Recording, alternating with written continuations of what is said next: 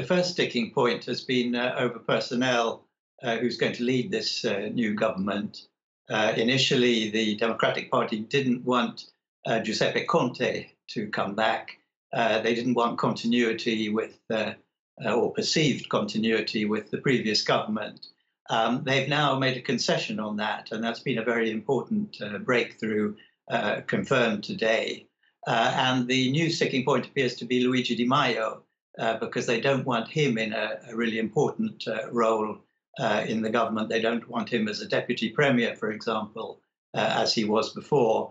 And they also don't want a setup where you have Conte as an apparently impartial leader and the leaders of the two main parties in the coalition as deputy premier. That would be a repeat of the formula that has just completed its work, and which the Democratic Party view in a very negative light. There are also some problems about policy, but I think the really key issues have been over personnel, and it looks as though they are being smoothed out as we talk. Now, you describe Prime Minister Giuseppe Conte as impartial there. He's been overseeing these negotiations. He's not affiliated to either party. Can you tell us a little bit more about his role in the coming days?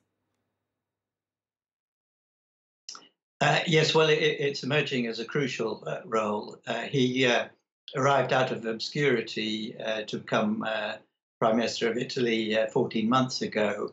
He was a little-known academic figure, a lawyer, a law professor, and he was seen as closer, clearly, to the Five-Star Movement than to the Anti-Immigrant League. But over time, his prestige has grown very considerably. He's become possibly the most popular figure in Italian politics at the moment.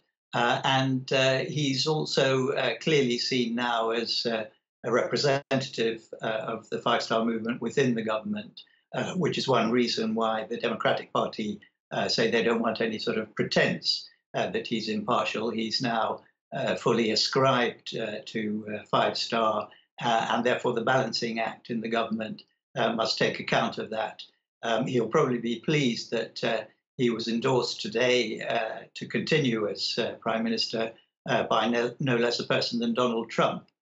So in many other occasions, that might be considered as damaging, but in this case, I think he'll be happy, and it won't hurt his chances No. either.